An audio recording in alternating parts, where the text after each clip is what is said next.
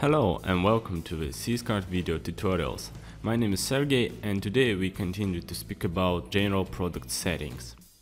In the first part we reviewed information, options settings and pricing and inventory. Today we are going to speak about availability and extra settings.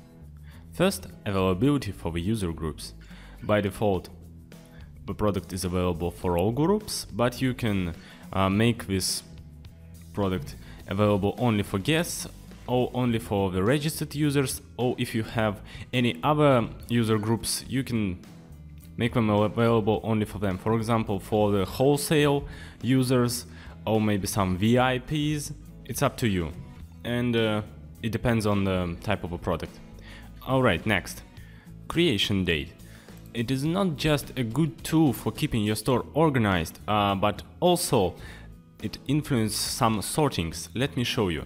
For example, for now our Trefoil hoodie, here take a look, is the newest item.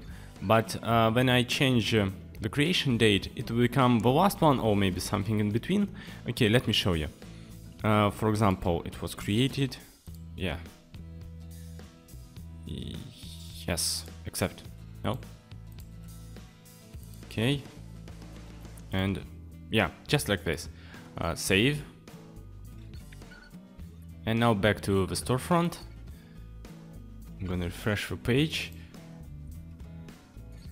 Yeah, and now our hoodie became the last product, and this t-shirt became the newest one, because the sorting is newest items first. Bear it in mind.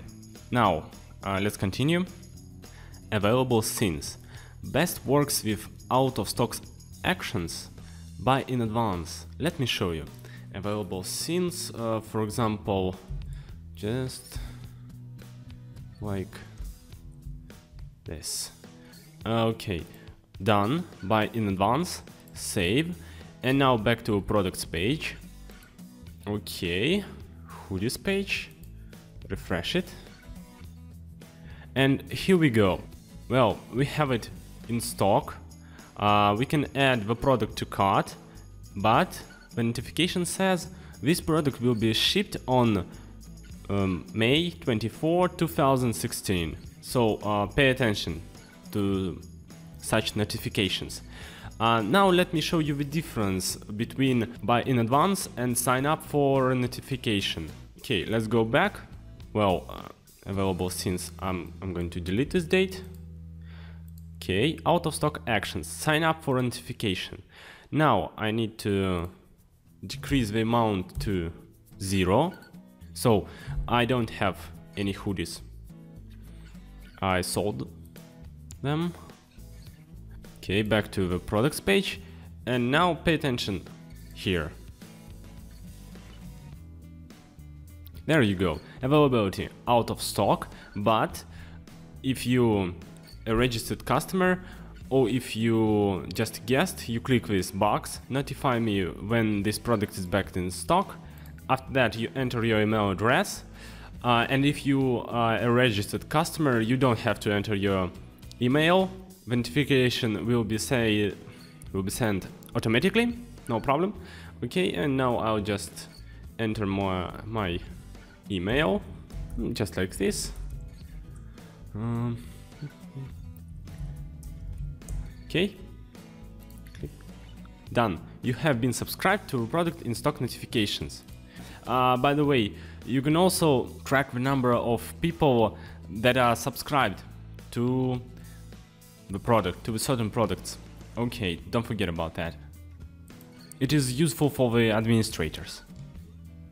Now, that's all about availability. Let's move on to the extra. And the first here is the product details view. Parent, default template. We have already seen this type of a template. It's just a small picture to the left and other stuff. And the big picture places your product's image in the center of a page. Okay, let me show you. Now, back, yeah, this is the default template, the parent one, and now the big picture. This is the big picture. The big picture works best with the shoes, clothes and some other products that require a detailed review. That's it about the big picture. Let's move on. The short description. The short description is used instead of a long description on the category page. Let me show you. Now I'm going to enter the new description, and this description, full description, will be replaced with this one. Okay, save. Let's go to the category page. Here we go. As you can see, this is the full description now, and after refreshing, the new short description. The main purpose of the short descriptions is to draw attention of the customers to the products. So I recommend you to pay attention to what you write in the short descriptions, because it can really raise your sales. The popularity.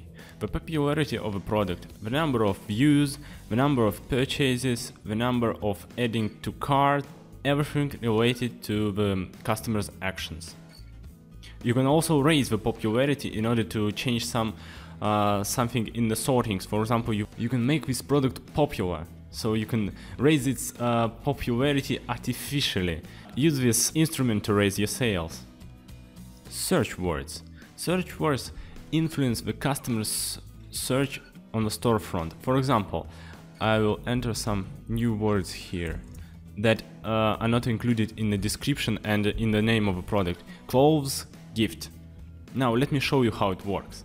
Save, back to storefront, homepage. Now I want to find some gifts for my relatives, I don't know, for my friends, and I enter gift. And here we go. We have different products here, and yes, our hoodie, because we entered the search word gift. Also we can enter clothes, and we also find hoodie here.